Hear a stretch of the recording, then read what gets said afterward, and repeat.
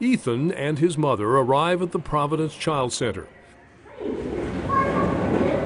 The 6-year-old can say the word hi, but until he came here, he couldn't tell his parents he wanted mac and cheese for breakfast. He couldn't talk. We couldn't tell how much vocabulary actually he has in his head. We couldn't tell, but with talker, he could actually express what's inside him.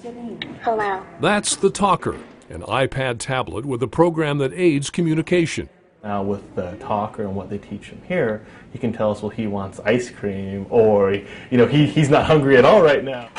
The Talker and Providence pathologists have opened a door in Ethan's brain that has changed his life. In the last year, such significant growth in all areas of Ethan's language.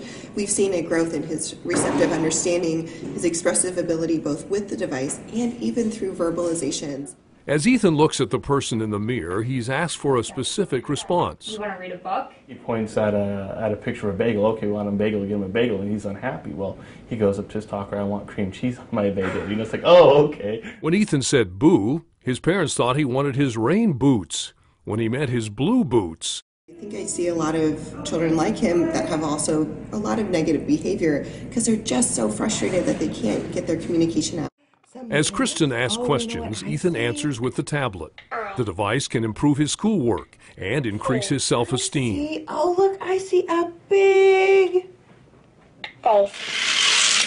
I want to go fast. Okay, Ethan. Given another choice, Ethan decides to play Hot Wheels. Really fast. When asked if he believes Ethan will ever speak normally, his father is speechless.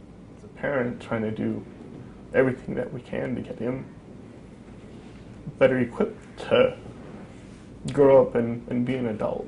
We have to get him the tools to be successful. So the question, is he going to be able to ever talk like us? I hope so. I can't predict whether he'll communicate verbally in total, but I can't say that he won't. And so that's what's exciting is we've just seen such big gains in that.